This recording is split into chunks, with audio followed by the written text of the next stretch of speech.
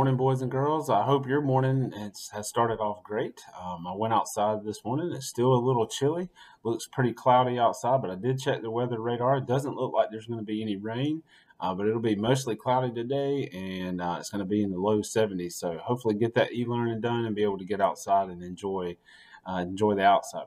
At this time, please stand for the pledge.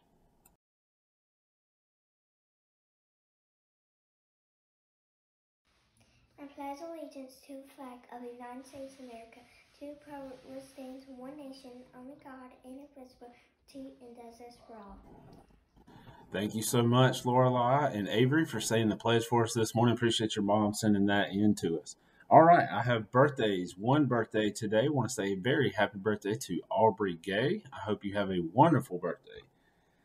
Today, from 9 o'clock this morning until 1 o'clock this afternoon, you may come by the school in the front curbside there and drop off any library books that you have at home. I know Miss Anderson sent home emails letting you know if your child had a book that was checked out.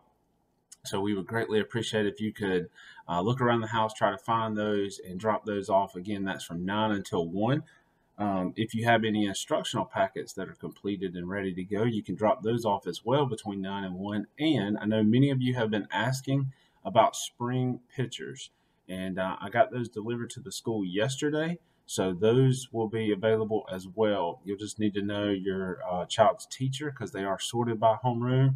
That'll greatly help out Ms. Holder and anyone else who's out there helping out this afternoon. Or this morning, if you go this morning. So again, 9 o'clock this morning until 1 o'clock, library book drop off, instructional packet drop off, and pick up spring pictures if you would like. If you're not able to come by today, we'll be doing some things the following 2 Wednesdays, and more communication is coming to you in an email today.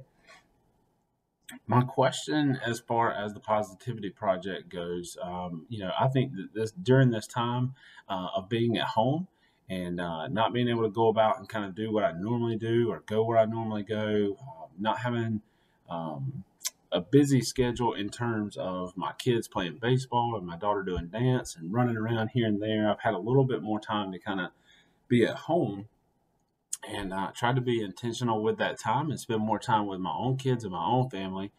But also during this time, I hope that I've taken some time to reflect on myself and to learn some things about me that maybe I didn't realize before. Maybe some are good and maybe some things are bad. Maybe some habits I was into, or maybe some things that I was taking for granted, or maybe kind of how my attitude was or how stress can impact me. So I'm curious to know if any of you have taken any time over this quarantine and school closures and learn something about you. Maybe it's a skill or a talent that you have that you didn't realize that you were really all that good at, or maybe you've learned that you can do things that you were telling yourself that you couldn't do.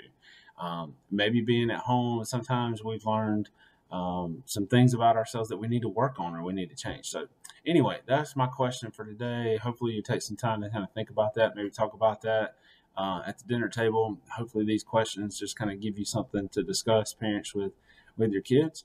I hope everyone has a wonderful Wednesday, and we'll see you in the morning.